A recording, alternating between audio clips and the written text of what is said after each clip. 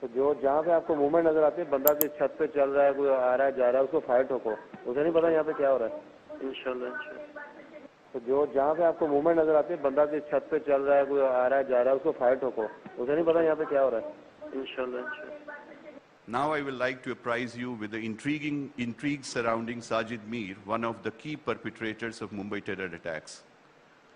In this voice clip, which you are going to hear, he can be heard directing the assailants at Chabad House. वो हमेशा कर रहा है। तो जो जहाँ पे आपको मूवमेंट नजर आती है, बंदा किस छत पे चल रहा है, कोई आ रहा है जा रहा है, उसको फाइट ठोको। उसे नहीं पता यहाँ पे क्या हो रहा है। इंशाल्लाह। He was one of the architects of the LeT's Denmark project to target Danish newspaper, its editor and cartoonist in Copenhagen. Fortunately, the planned attack was foiled in time. He was declared dead for long, and even DNA test was produced to buttress this assertion. Owing to deeper international scrutiny, he finally was arrested and convicted in a terror financing case. As on date, his UN listing process, however, remains on hold. Now I will like to apprise you with the intrigue surrounding Sajid Mir, one of the key perpetrators of Mumbai terror attacks.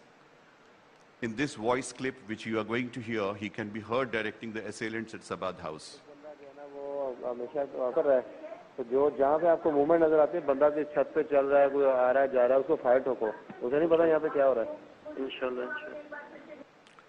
He was one of the architects of the LeT's Denmark project to target Danish newspaper, its editor and cartoonist in Copenhagen. Fortunately, the planned attack was foiled in time. He was declared dead for long, and even DNA test was produced to buttress this assertion.